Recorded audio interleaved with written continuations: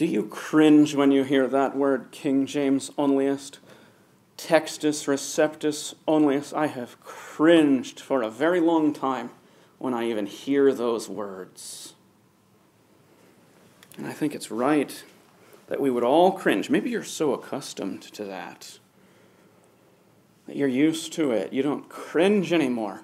Here is why I cringe when I even hear that. Because it's barbaric English. It's terrible English. You see, the ending or the suffix ist and ism, these are endings to nouns.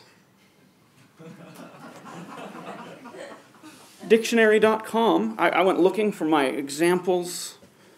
These are dictionary.com examples. Apologist, first one.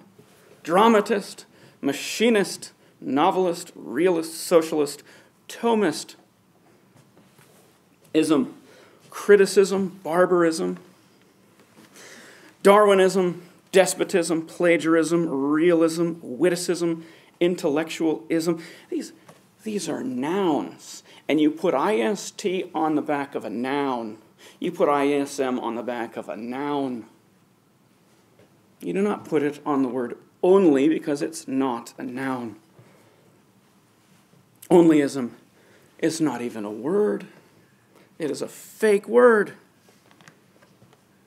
And anyone who uses a fake word like onlyism does not care about accuracy and does not care about English. Such a person is seeking to sideline you rather than to hear you. So how shall we answer some who would ask or who would accuse in that way? It may be time that we just say, why are you speaking such barbarisms?